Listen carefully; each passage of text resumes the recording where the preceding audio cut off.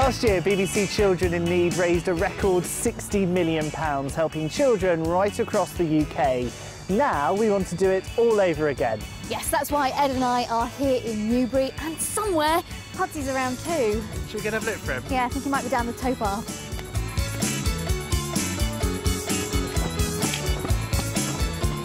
Oh, there you are, Pudsey. Pudsey, we're off to meet some fundraisers. Come on and play in the garden. So tell us what you've been doing to raise money for BBC Children in Need. Well, this year we started to run garden parties. About 200 people turned up and we cooked cakes. In fact, the whole neighbourhood came out and cooked cakes, which was fantastic. The table was about 8 foot long and just full of cakes. I think I had one piece all day long.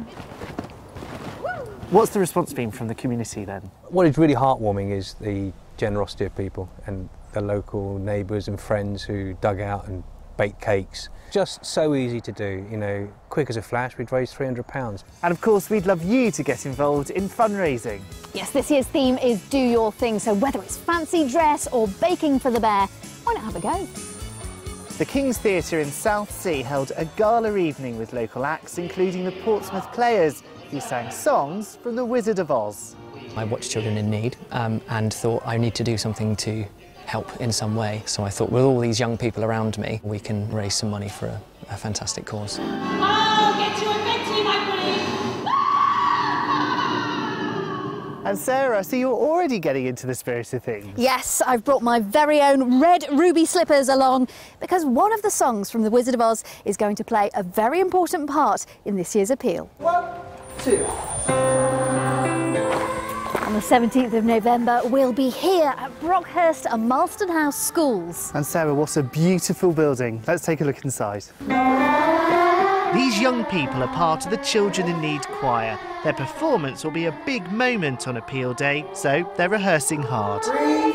Quite exciting because I've never done anything on live TV before.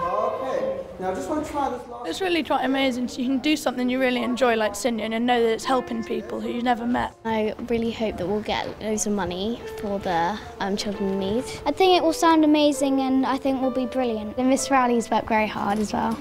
Are you quite a strict choir master? Always. On the night, you're going to have 200 plus in your choir. Can't wait. How will it be to manage those different choirs coming together, singing together for the first time on the night? Well, obviously we'll have a good rehearsal beforehand, see where we're at, and then just go from there. But I think they'll enjoy it, and again, I'll enjoy it. It's a great experience for them as well as myself. I had goosebumps just watching rehearsals. I can't wait for the big night. And don't forget, if you're fundraising, get in touch. Yeah, we'd love to see the pictures of you putting on your Pudsey ears, especially if it's taken somewhere rather special or a bit unusual. Email us south.today@bbc.co.uk. One final thing. Does anybody here want to go and meet Pudsey Bear?